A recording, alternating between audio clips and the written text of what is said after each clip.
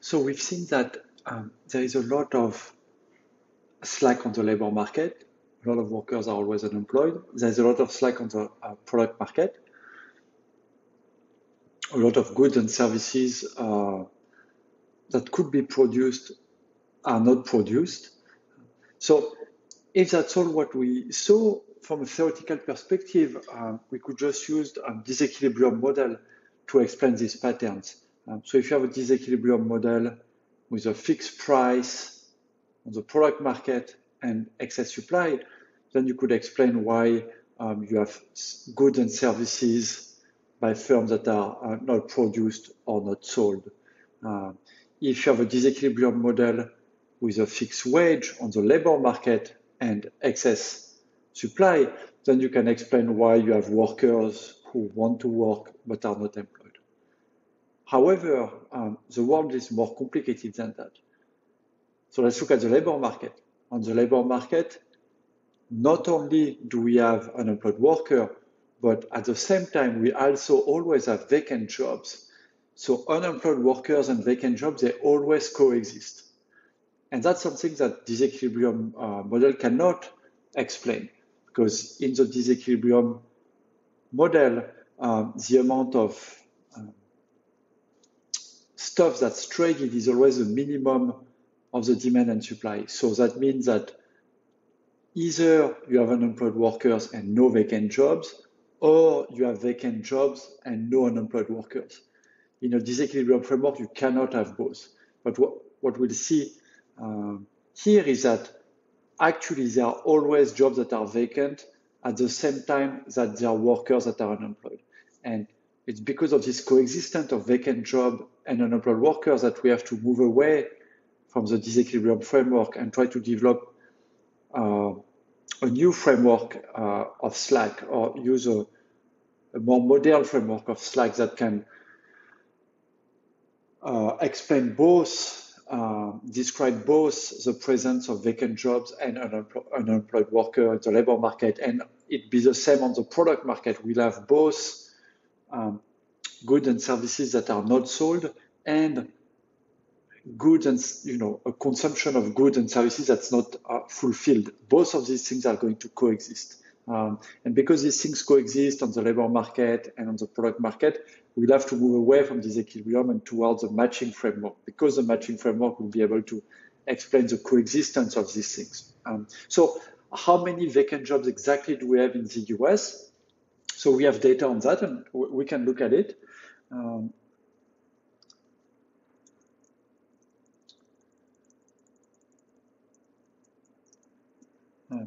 So first question, I guess, is what's a vacant job and how can it be measured?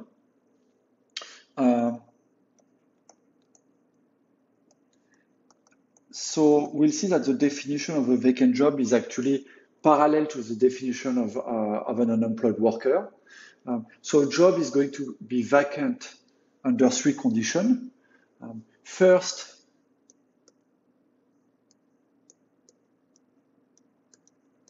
a specific position exists and there is work available for that position.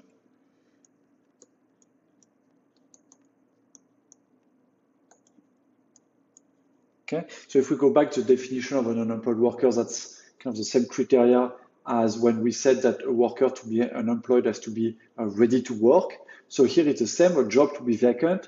Of course, he has to exist, and there must be work that's available for that job. Okay.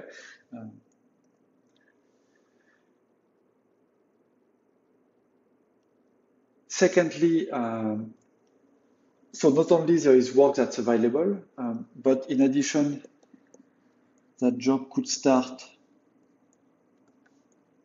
within 30 days. Okay. So the first thing is that there is work available. So this is the same as for an unemployed. The unemployed wants to work. The second condition is the job could start within 30 days. This is the same as when we said that an unemployed not only they have to want to work, but they have to also be ready to work. So for the vacancies, it's the same. The job has to be able to start in the 30 days. And then there is a third criterion, and that criterion is that there is active recruiting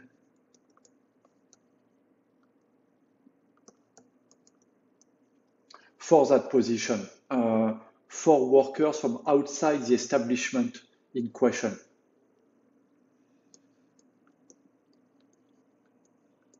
So internal vacancies, when a worker moves from one position to another position, are not counted here. Here we're looking only at vacant jobs where firms are trying to fill that position with workers from outside, or at least are recruiting workers from outside.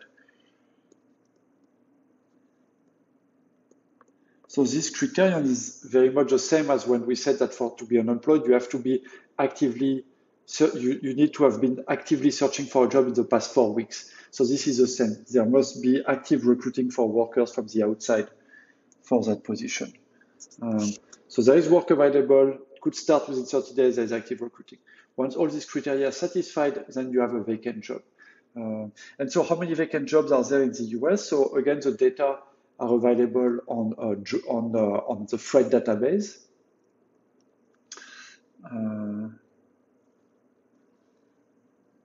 And these data, they come from the job openings and labor turnover survey, which is known as JOLTS.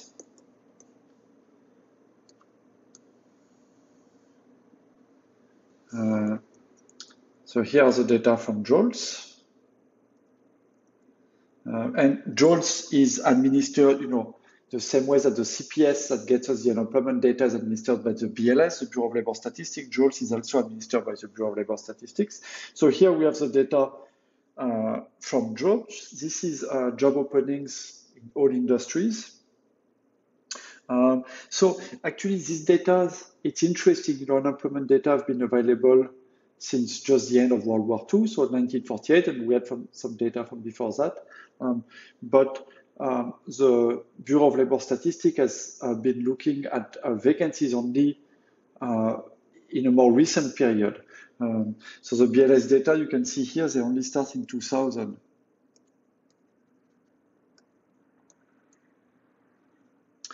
Okay, so this is a more recent data set.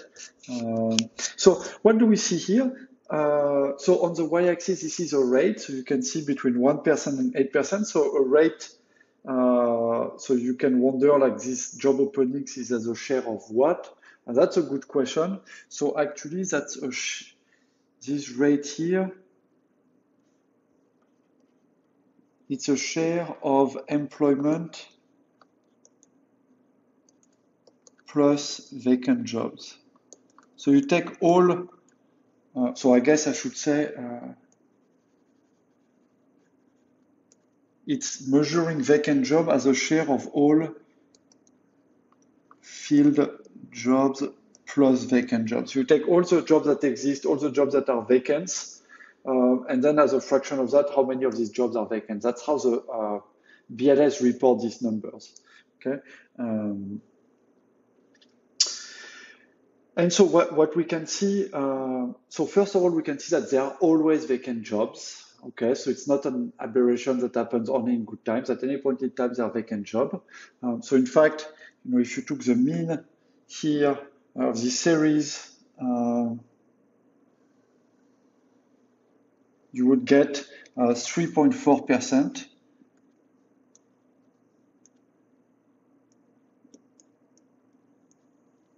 Okay, so that's the number of vacant jobs as a fraction of, if you want, total jobs, both filled and vacant. So out of all the jobs out there, 3.4% are vacant. So it's quite a significant number. It's a bit below the rate of unemployment, but nevertheless, it's quite a big number. So you can see that also there is a clear cyclicality. So you can see that in good times, the number of vacant jobs tend to be high. So here you can see it, just before the Great Recession, you had a lot of vacant jobs, around like 3.5%. You can see it just before the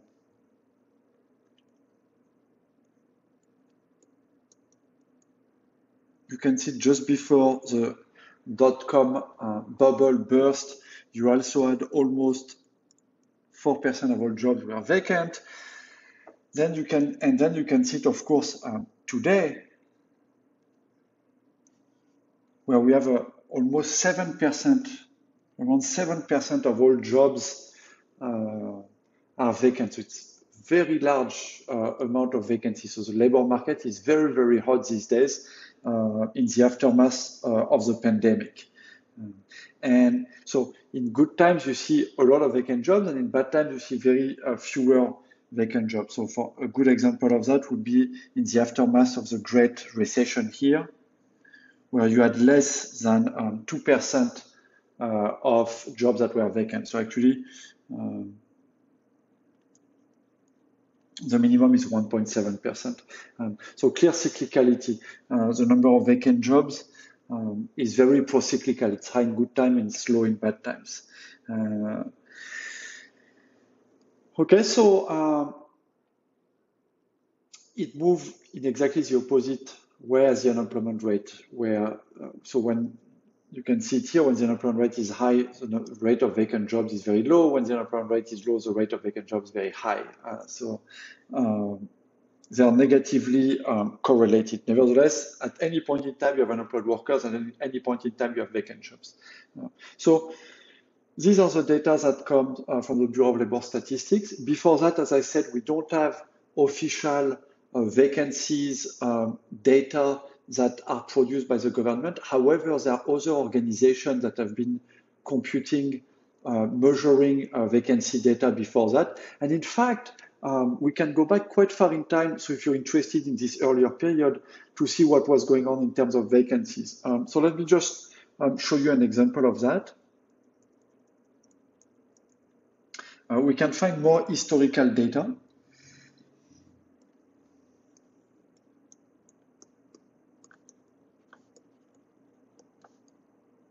On vacant jobs.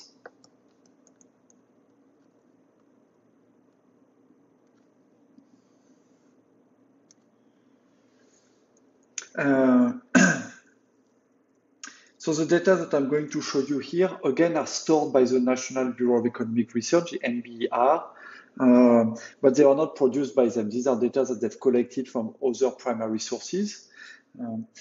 And you can have access to them on Fred. So what this is showing you is an index of help wanted advertising in newspapers. So this is just looking at how many help wanted ads there are in newspapers across the US. So this is not really, it's not as accurate as what I've just showed you. It's not telling you how many jobs are vacant, but it's a measure, because firms are only posted help wanted ads when they are looking for workers to fill their positions. So this is a measure that some jobs are indeed vacant, and firms are indeed trying to recruit workers from outside to fill these vacant jobs. And so these actually go quite far back in time. So here's this data set that starts in 1919.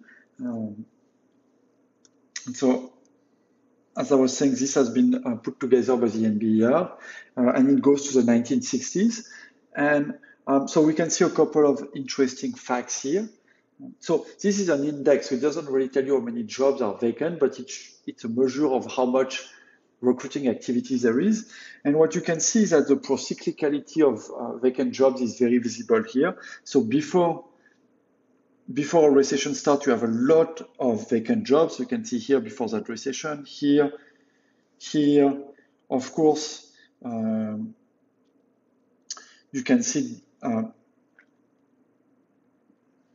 here, you can see it here. Although these data are quite noisy, but you can see that the good times before the recession starts, you have a lot of recruiting, and then you can see that once the recession comes in, you have a big drop in how many jobs are vacant. So you can see here many fewer vacancies, many fewer vacancies here. You can see this whole period.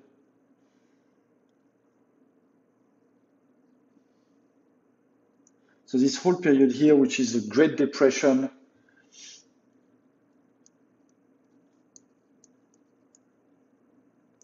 and the following recession, where we know that unemployment was above 20%, you had very, very few vacant jobs in the US, very few vacancies at that time. And then we know that during the war, which is here, when we know that unemployment plummeted, then there is a massive amount of vacancies, and there is very little unemployment. So vacancies really increased. But otherwise, the cyclicality is quite visible here. Okay, in this historical data. And then after that, so here we stop at 1960. Of course, there is some time until you reach 2000 when the JOLTS survey started, but you have other data that you can have access to. And in particular, so if you want data for the period from 1951, I believe, to 2000, the Conference Board has collected help wanted index, both in newspaper and towards the end of the period in online job portals to measure kind of recruiting activity. And then what you can do is you can splice together the historical data from all these private institutions, so what the NBR has hosted, what the Conference Board has produced, and then you can splice them up all together with JOLTS, which measure a vacancy rate to create a series of vacancy rate for the entire period. And there's a very nice paper by Nicola Petroschi-Nado of the SF Fed and co-author that have created such a long time series for the vacancy rate in the US.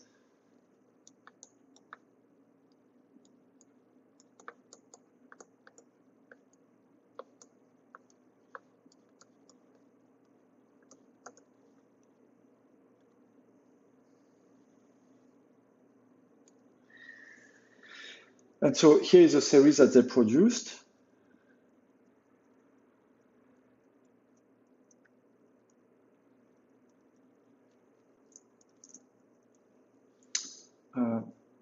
As a share, so I don't know if this is as a share of, I think this is, so this is measured as a share of the labor force, so slightly different rate than the one I showed you earlier, but quite similar because the labor force total number of jobs is not that far. And so you can see here they are splicing together all the different periods. So we can separate here 2000. Then you can separate here 1950s. So basically, all of the data here would come off of the JOLTS survey. Here, all of the data here would come from the Conference Board, and then all of the data here would come from the NBR macro history database.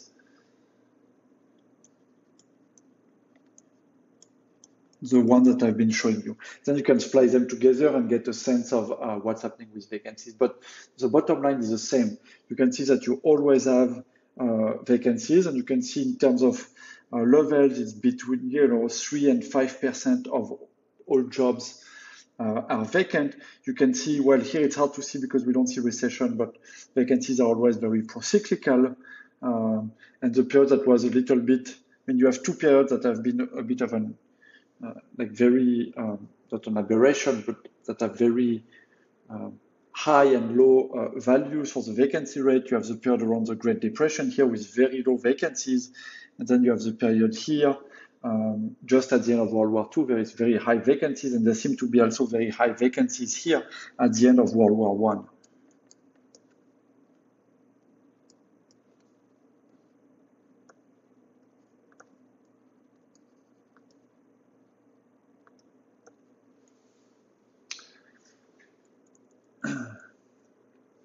So these data are available as well, and we'll use them when we study the business cycle in the US using our matching model.